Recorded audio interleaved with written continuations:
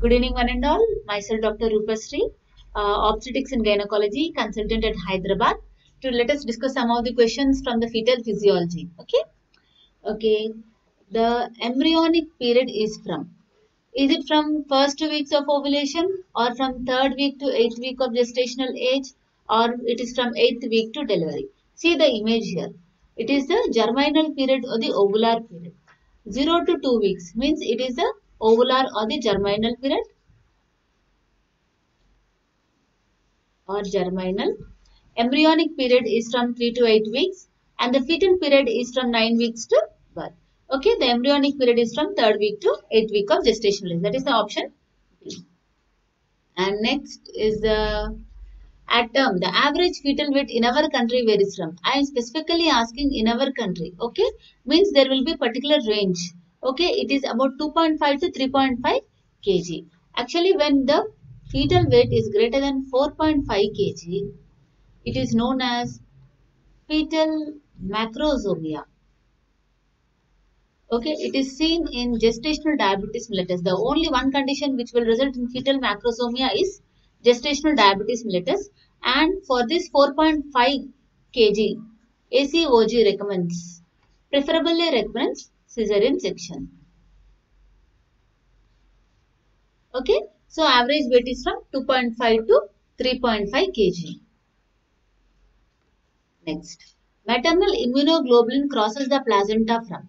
See, in maternal immunoglobulins, I am asking the key word is IgG. There are IgG, IgM and IgA. IgG passes from 12 weeks, crosses the placenta from 12 weeks to produce the passive immunity.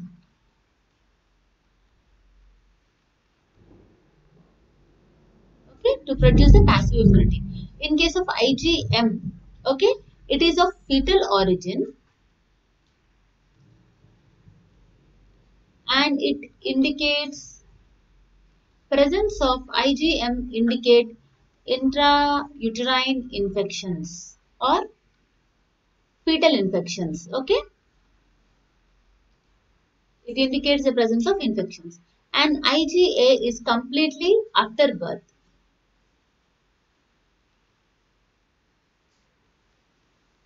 After birth of the baby. Okay, see, I have asked only one, that is IgG, but there are three main other conditions which are present. See, IgG 12 weeks, it is produced passive immunity. Okay, the option is B.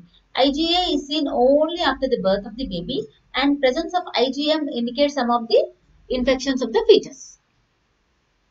Next, lifespan of fetal RBC is, see, adult RBC is 120 days.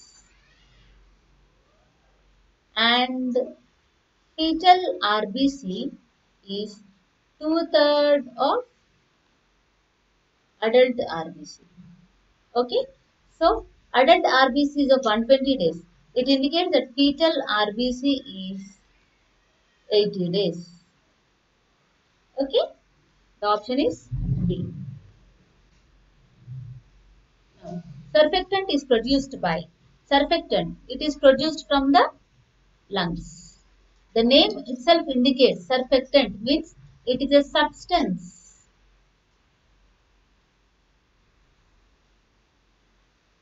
that decreases the surface tension so that it helps in opening up the alveoli.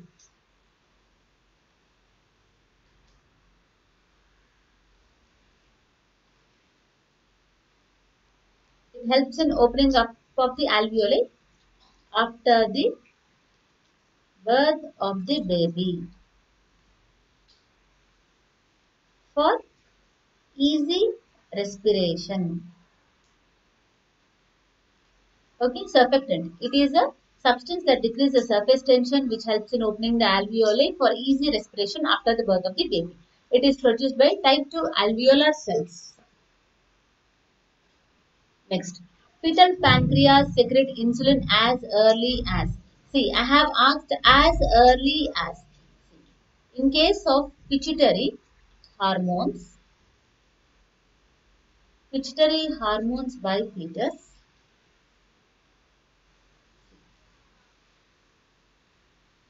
Anterior pituitary and posterior pituitary hormones.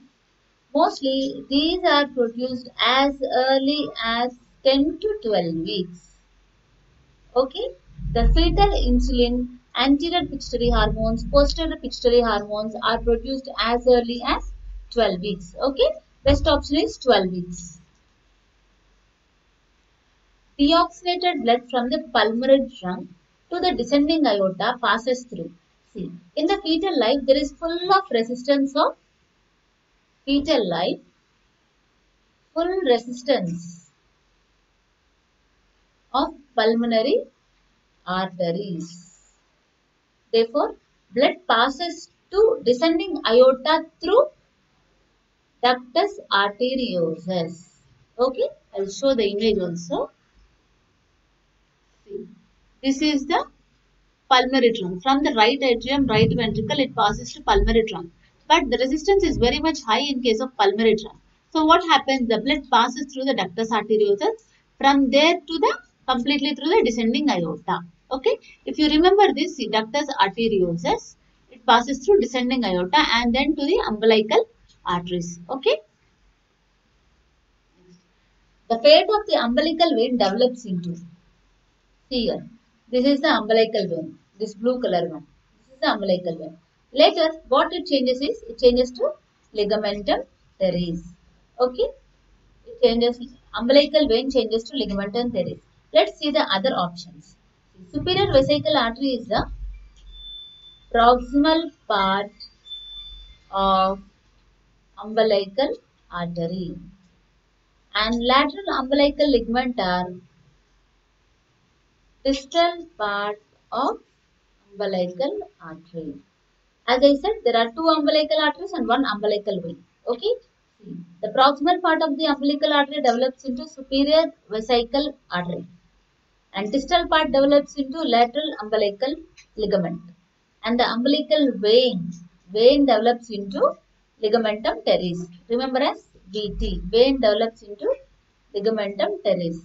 Vein develops into teres. Okay. Next.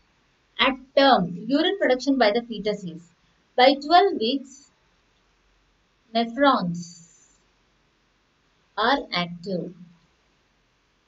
By 12 weeks, nephrons are active. By term, asking your term, it produces about 650 ml per day.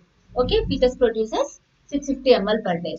Almost less than 400 ml per day oliguria, means oligohydramnias, means renal condition is not proper. Okay, so minimum amount should be almost 650 ml per day. The skin covered with lanigo hair and vernix caseosa started from, see, this is the whitish material. See, this is all the sebaceous gland secretions which is seen at the time of birth. Okay, lanigo hair, vernix caseosa, it starts formation from almost 20 weeks. Okay, from 20 weeks only we can observe this whitish material around the fetus. Okay, lanigo means small hair particles which are present below the vernix caseosa. It is seen almost from 20 weeks onwards. Okay, I think these MCQs will be helpful to you all. And thank you. Let's meet with next other topics. Thank you.